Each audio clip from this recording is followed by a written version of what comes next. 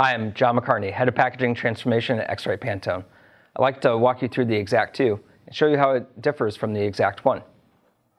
Here we have the new handheld itself. Compared to the eXact 1, you'll notice it's a bit longer.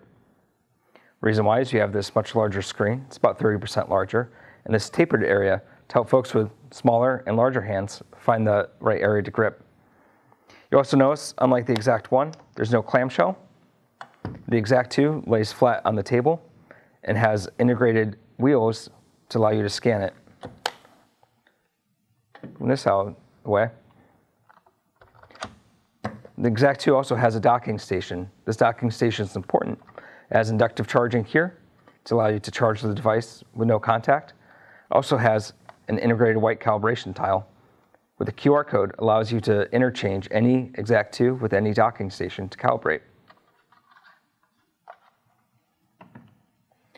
The eXact 2 itself, on this side we have the measurement button, easily accessed with a finger.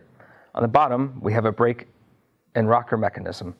This allows you to, with one hand, disengage the brake for scanning mode, or to engage the brake for spot measurements.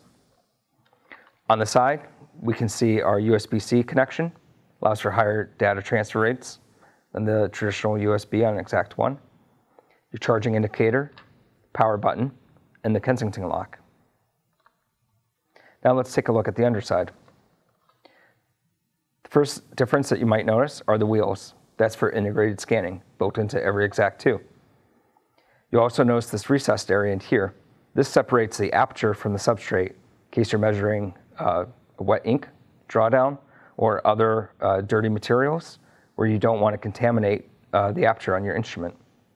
Also built in here is a media flattener for film, foil, flexible materials.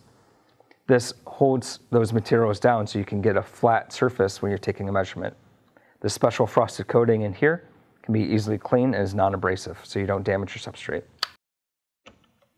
What we just reviewed are the hardware differences between the eXact 2 and the eXact 1.